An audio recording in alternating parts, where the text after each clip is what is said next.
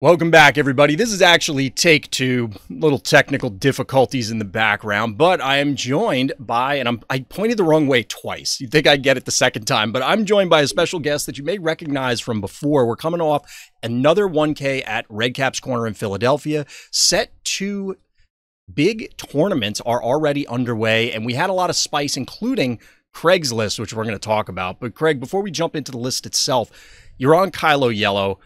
I know a lot of people were excited about it pre-release. A lot of people seem to have fell away, but you ended up on this list for this event. So what was the preparation like? Like, how did you end up at this spot? So I got there, ironically, because Kylo Ren is my favorite Star Wars character. And I fully committed. I went and brought the showcase.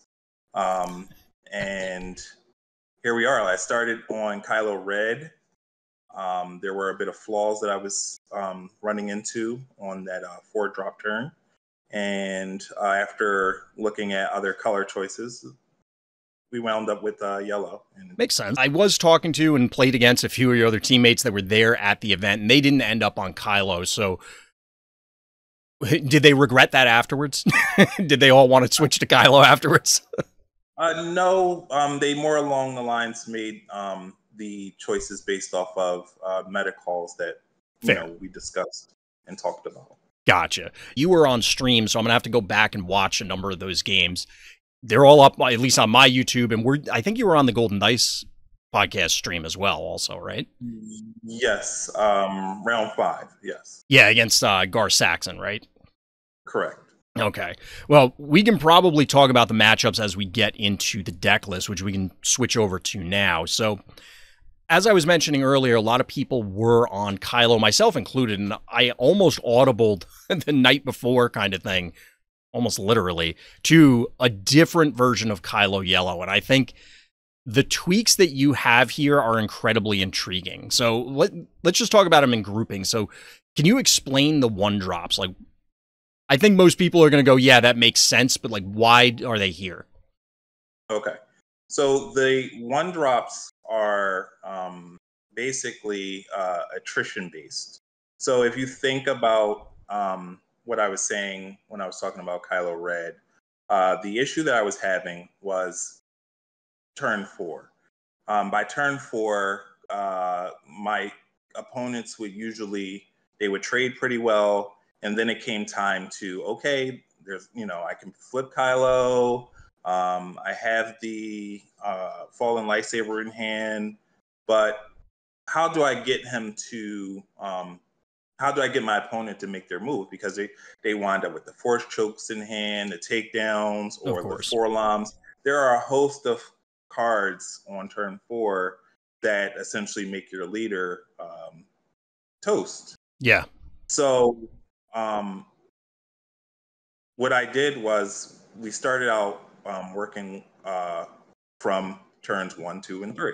And I found that the more action economy you get, the better your chances are by turn 4 that your opponent has to reveal what their intentions are so that you can make the correct read or play. Makes sense. So the more 1-drops that you have, the more you can just stay in your turn and continue to get your opponent to make its move on what they're going to do. Yeah, eventually they're going to have to tap out or claim or something like that, and then you have your window to actually get Kylo suited up and swinging for the fences, right? Correct. I mean, that makes sense. And I think to that end, there are other pieces of this. Like, if we move from the 1-drops, although I do want to give special attention to Reckless Gunslinger before we move on. Did you kill anybody with that on the day? Like, they were at 1 health and you got them?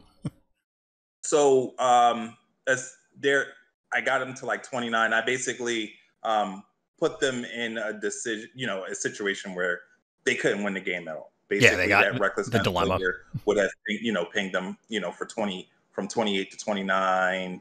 And, it's already going to swing for 2 damage while I still had units on board. Makes sense. It was just there for the extra pressure. Gotcha. As well as the idea that it can be smuggled. Of course. So if you're not doing anything and you need to get things out of your hand for Kylo's effect, his pitch effect is not hindering your hand. Right. That makes sense. In. Yeah, and in the it's a 2-drop. Oh yeah, the versions that I was leaning towards were more 1-drop heavy. They've kind of peeled. We were talking about this on site, but they've sorting. I think I'm slowly migrating closer to something you have, but I don't think I would have gotten there if I hadn't spoken to you. So let's continue on with the 2-drops there. I mean, we can leave sneak attack because I think that kind of pairs with some of the later stuff, but I think the spacers are the most unique thing. The Kylo's ties, yeah, okay, it's a good spaceship and it's early. The Viper probe droids present a 3 on the front, but what sold you on the spacers over? Well, there's a lot of 2-drop options. Okay, so for the 2-drop, the cartel spacers, they act as a pseudo defense as well as the offense. And it, again, if you're going with the ratio of being able to drop a 1-drop, cartel spacer already, if you've dropped the spaceship on your turn 1, it presents more of a threat in space to make your opponent know, like, hey, I can be serious out over in space, so you might have to check it. Or if I get like a Greedo online turn 1, you can just drop the cartel spacer and tap a unit, and therefore further putting pressure on your opponent, because now if you're going in that race mechanic, you're doing 3 damage where your opponent's not able to remove the threats off the board. Absolutely. As well as it plays into a nice little combo piece with the Xandu Blood Cad Bane ship, basically allowing me to further tap down my opponent's resources or units if need be. Right. Yeah, I did that in a lot of set 1 with the spacer playing Mono Boba, so I can definitely attest to the idea that you disrupt your opponent's turn, especially here where, and I should have asked you this at the beginning, if you go you have the initiative, you go Greedo, they play a guy, claim, you spacer their guy, meaning they can't trade into the Greedo. Did you find yourself then powering up Greedo or powering up units in general with Kylo, or did you feel your hand was emptying naturally and you never had to like go out of your way? No, it's a natural progression because there's in this format there's a lot of yellow. There's still a lot of control. The only deck that you can really like safely just power a unit up without your opponent reacting is probably Sabine Wren.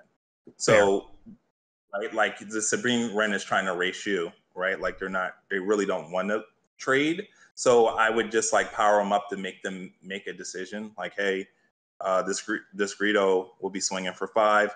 It's essentially going to be the same thing as the Kylo that you're trying to ambush. So, the only time I would kind of power those up is if I wanted my opponent to think about those ramifications. Like, makes sense. I'll power the Greedo up.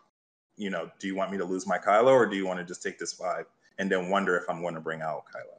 That makes sense. Yeah, and I could definitely see that working out. I know from my experience playing this deck, it was shocking that how much Sabine in particular had to be the control deck. You were, and again, my version was different, but like you are way faster, and that's shocking to them.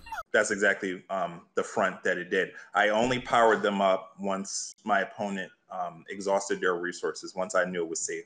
Makes sense. You'll walk into you're walking in, and you have the potential to walk into any type of ECL play, any type of waylay. Absolutely. So you have to be careful of those. Only time if I powered a unit up, it was either because they tapped out or because I wanted my opponent to be reactive to me powering. Absolutely, yeah, that all follows. So the one, because I don't know why SWDB does this, but it always I guess it's because of like the aspects and the neutral ones end up on the end, but Mercenary Gunship always feels like it's hidden. That's also part of the 2 drops. Did that, in my experience, it's been spectacular. I think I've had one stolen once, maybe in dozens, maybe hundreds of testing games. Did it ever come back to bite you at all on the day? Oh yeah. No, it didn't bite me at all in the tournament because it's so matchup specific where it can bite you. Like as you stated, yeah. That card I don't play it against Boba Fett because they have so many extra resources that they'll be willing to take the unit. Yeah. So I don't play it in Boba Fett. Essentially, like any deck that ramps, like I'm very hesitant to use it as well. Yeah. So like that's a card that when you're playing against a skilled player, it definitely presents opportunities for you to lose. Aside from the 2-drops, you have some, I mean, these pumps, obviously you want Surprise Strike, that's showing up a lot. Fallen Lightsaber, you mentioned earlier, and I think most people realize, yeah, an 8/7 Kylo on his deploy turn is pretty good. Arm to the Teeth has shown up in other Kylo lists that I've seen, but notably, maybe the absence is more surprising to people. What steered you away from Han Solo's gun, the DL-44 Hotshot? I'm looking at it as, if you can see, the ground is a secondary choice for me.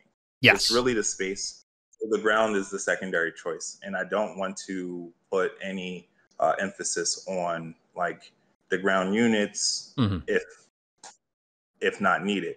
And it's a pretty tight list. Yeah. So I just like, okay, if secondary, the main card in there is Arm to the Teeth because it's universal. Right. Between the two sides.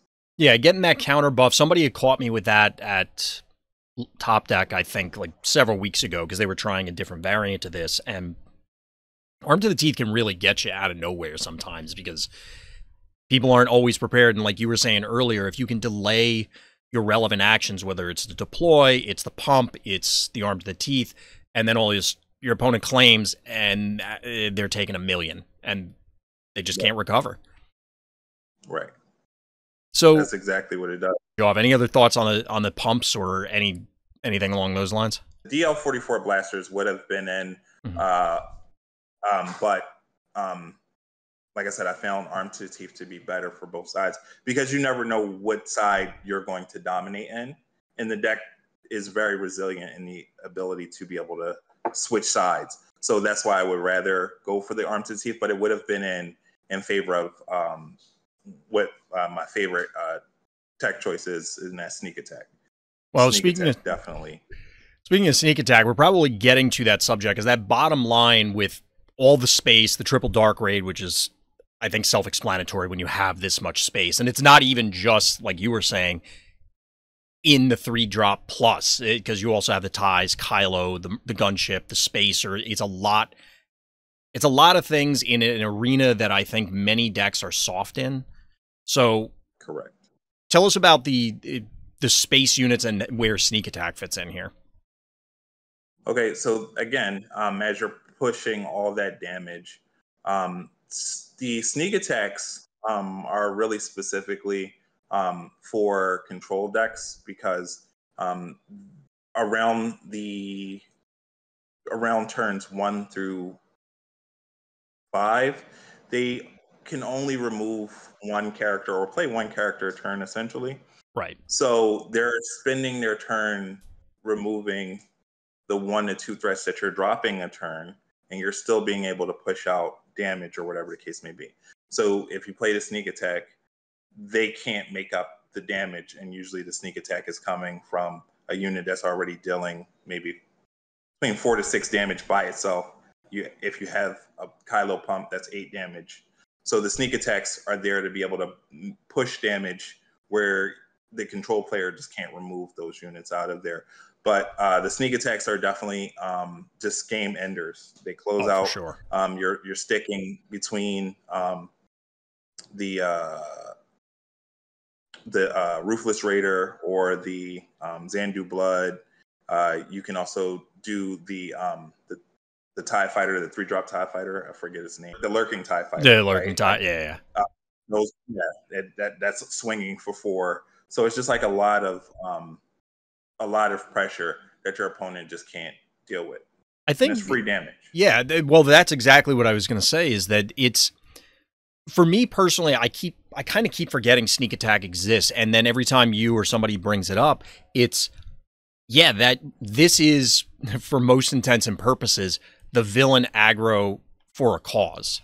Because it's like, this is your burn spell. And that was always the struggle when I'm trying to build this stuff is, I can push a lot of damage, but if they get over the hump, they've immediately locked the game, where Sabine still has some semblance of a late game because, oh, I just draw 2 for a cause and kill you. Here, sneak attacks are doing exactly that, and maybe doing more damage, because you sneak in a Ruthless Raider, they're going to have a really bad day. Oh, for sure. All the time. So people are, of course, going to ask about Xanadu Blood. You mentioned it a little bit earlier, but how did that perform for you on the day? Is it just Raiders 4 through 6, or is it like you found a lot of utility out of the ability? No, it's just the well, it's an awkward spot because again, especially like when you're playing control, they're like looking for like this set gave them a lot of different choices when you look at things like Fell of the Dragon or Takedown or something like that, and it sneaks and it puts them in an awkward spot because they might be looking for something where they can fell a dragon, and it's just like right underneath, and it has that raid to where it sneaks up, so you have the wrong removal spell in your hand, and you know what I mean. Like so, in the card, like I said, it's where this deck doesn't really have too much. Well, it's really lacking in defense. Those are the type of cards that help you, create some type of defense. Oh yeah, you can definitely break a race scenario where if they're ahead, you spacer, then you Xanadu Blood, maybe spacer again on the following turn, and like their whole offense is stunted. Especially with the sneak attack, because the sneak attack allows it to come in play. You do the Xanadu Blood effect to tap something, and then it attacks, and then you tap something. So exactly, that's a lot of utility, which I'll admit, I kind of wrote the thing off. It felt very clunky in other decks I tried it in, but you're selling me on it here. Like, it seems like it has some real potential in this list. Yes, and again, just being able to make sure, like the consistency standpoint, right? Like, one of your videos you talked about the aesthetics, right? And if you look at the way the list is structured, again, it's all 3 ofs, and then there's the 2 sneak attack. It feels good to me when I see like it's just 3s. It's just 3s. I don't know. It's maybe from Magic years ago. Like, you gotta. I like those nice clean lists. When I start seeing 1-ofs and 2-ofs everywhere, it's like nails on a chalkboard. But I get it up here. In here, I don't. It feels weird. But anyway, digression aside, what about the board? Do you feel that, because we're running what's the extra sneak attack, outmaneuver, which we've seen in more space focused decks, waylays, disabling Fang Fighters, and we talked about this at the event, but Kylos, which are really sweet. Take us through, like, what were you thinking? Did anything overperform or underperform out of this? Again, I really wish I had space, because the Kylo Ren would definitely be inside of the deck as a main deck threat, especially like we're coming off of last week when there was a lot of hype with the Blue Han build. Yeah. And the 6-drop Kylo is just it's in a weird spot because a lot of hero removal I'm referring to like their force users like Luke Skywalker or Vader. There are a lot of units that just can't take Kylo down because of his 7 health, and just slapping at Kylo just turns off your opponent's turn when you're trying to press for a game, and they have to remove the units that are already on the board. And then, when you're talking about sneak attack, just bringing him in through a sneak attack, it's just brutal. Oh, absolutely! It wins so many games doing that. Yeah, I was actually boarding them. I was playing Bosk, but I boarded them in a number of matchups. I only saw that, like, got him to hit play once, but he 100% won the game that he showed up in. Yeah. And I could definitely see it, because you have a much easier time getting him out there with sneak attack. And to be honest, if you connect once for 8, like, that has to end the game, right? Like, it's an enormous amount of damage. It's a game, yes. So it's very helpful in those decks that like to heal, and you're just trying to like break through that little wall, right? And they're not expecting 8 damage. Yeah, nor do they have the resources to deal with something that they didn't, expect to come out and be able to attack for 8. Absolutely. I get the feeling, because I get the feeling, we've said it a number of times, you've said it a number of times, that people didn't expect a lot of these things. Sneak attack is very apt, both as the card and the descriptor, that people were not going to be able to appropriately prepare their turns, their sequencing for the threats that you're presenting. It's like, oh, well, I could anticipate that you have Ruthless Raider, but you sneak attack it out, and it's like, that's way too soon. Or the same with Kylo or Xanadu Blood or whatever else. So, but coming back to the sideboard, was there, like, did you utilize the whole thing? Do you regret any of the, or would you have made changes in hindsight? Anytime that I touched the sideboard, I just went right back into it because the deck was firing on all cylinders. So I really just didn't want to mess up the attrition. But the only matchup that I like used the sideboard for was my Kira Green matchup, and that was against my teammate Jamal. And again, that's just making sure you're fully invested on sneak attack in that matchup because they can't deal with it. Yeah. I mean, the Raiders on their own, in any of the Blue X matchups that I played throughout the day and through testing, the Raiders are the workhorses. And you have, well, with Kylo's, like 8 Ruthless Raiders. So it's, I have to imagine that it's a nightmare from the other side. But speaking of Kira, just in general, whether it's Kira, the Sabines, or any of the other popular lists, what ones do you want to see and what ones do you want to try and dodge if you had the option?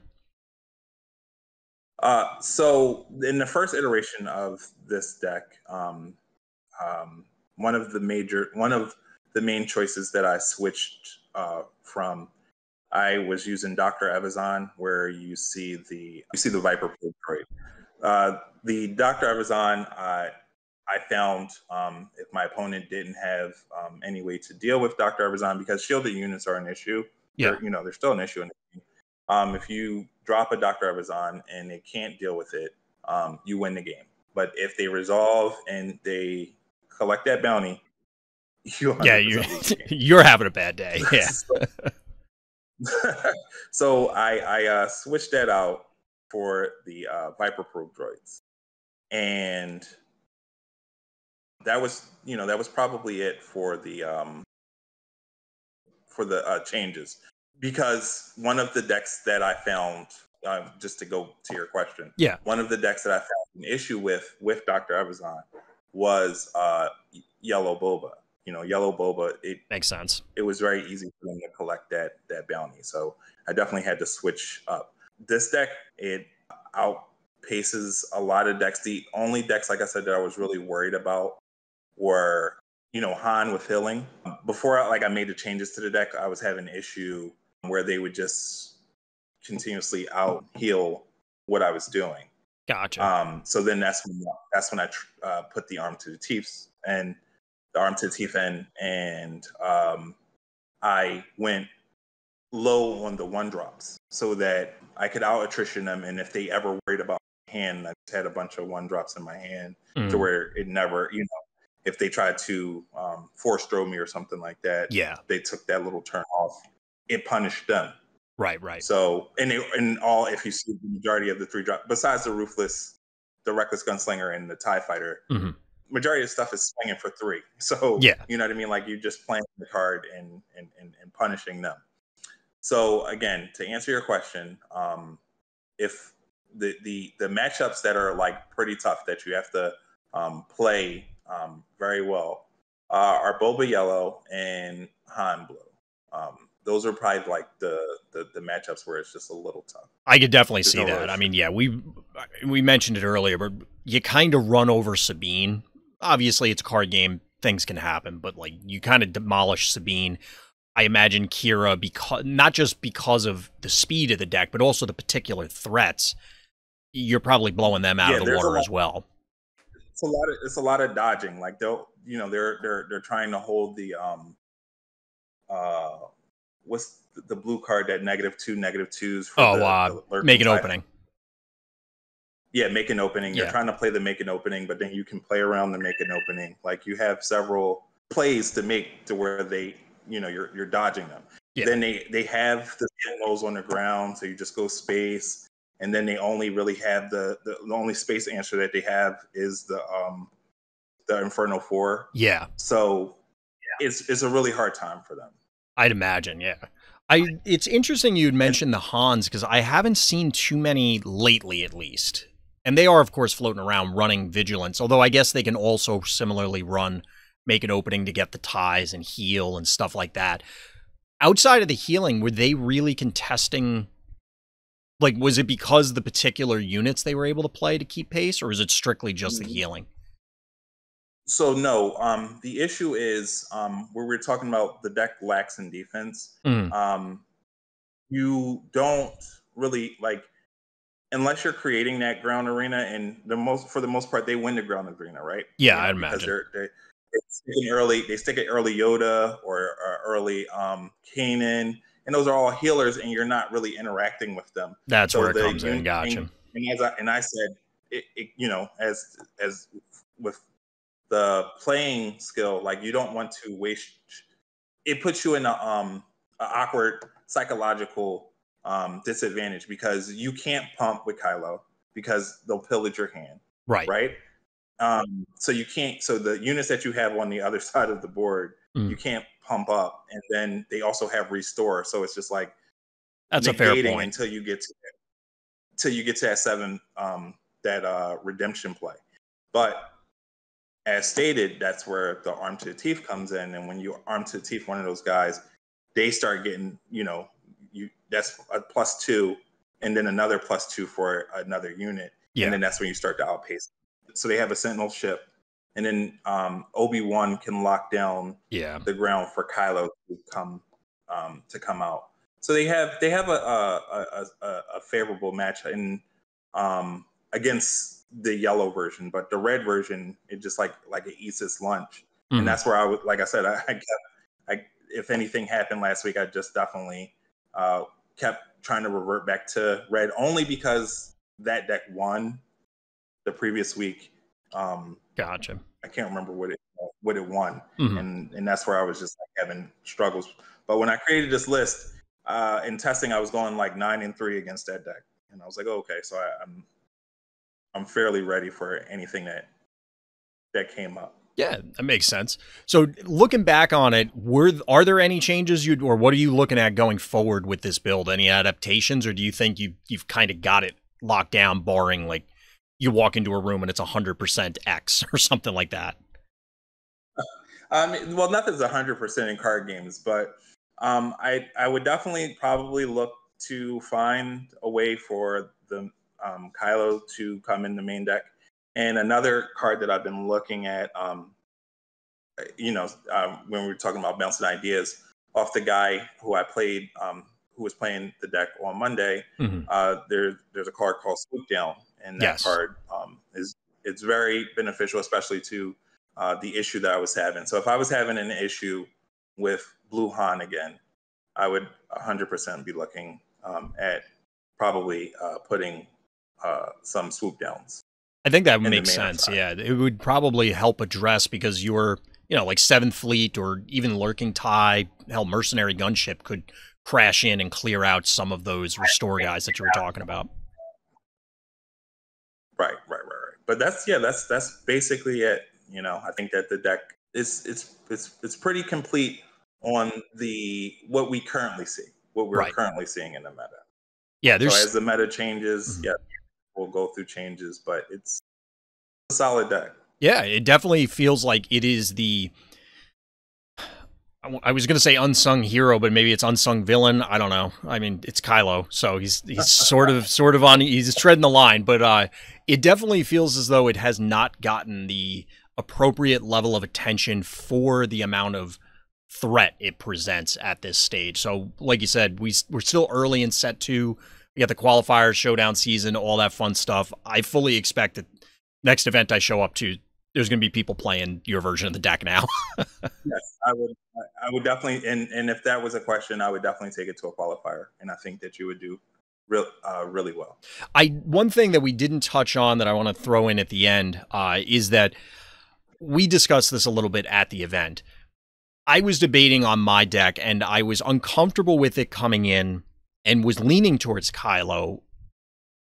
Not completely because of this, but a good percentage that because it's an aggressive deck, it does have an oops, I win factor, where if your opponent, even if they're a good player and they're playing a good deck, the aggro decks are inherently, as we talked about earlier, with all the 3 ofs in here, they're just going to be more consistent, and you are more likely to be able to do whatever your game plan is, whereas other decks can just trip and fall flat on their face. So I really like the idea of this Kylo list because you can, I know I'm going to do this game in and game out, and then I can free up some brain space to adapt to what my opponent's doing, as opposed to maybe, well, this hand is garbage, I need to pack it up and immediately go to game 2 with something else. Right.